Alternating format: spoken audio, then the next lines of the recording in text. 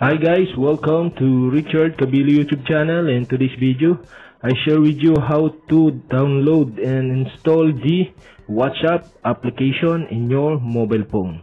Okay guys, but before we start, kindly subscribe to my YouTube channel by pressing the subscribe button and the bell to notify you if I have new video. So okay guys, let's start.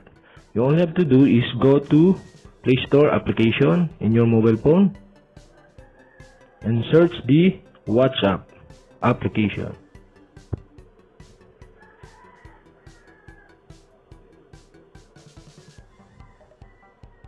Okay guys, you all have to do is click the install and waiting for the downloading.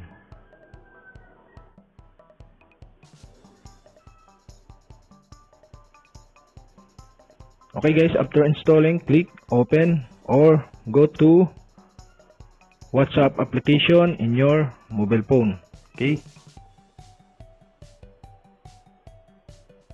after that, click the agree and continue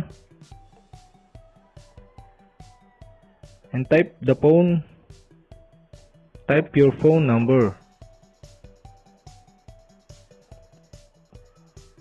Type the phone number without 0 in front. Okay, after that, click next. We will be verifying the phone number.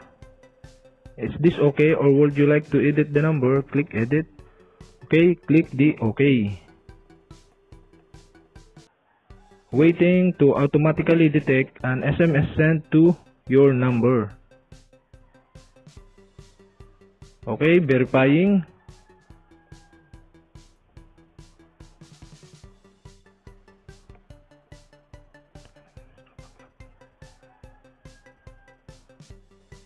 Okay guys, after verifying your phone number, so you can type your name here.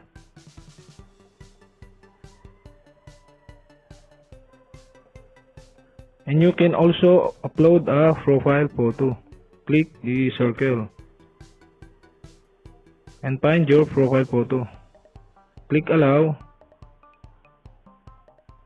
and select your profile photo, then crop, then click done.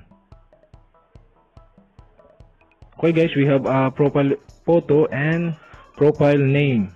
So okay, after that, click next.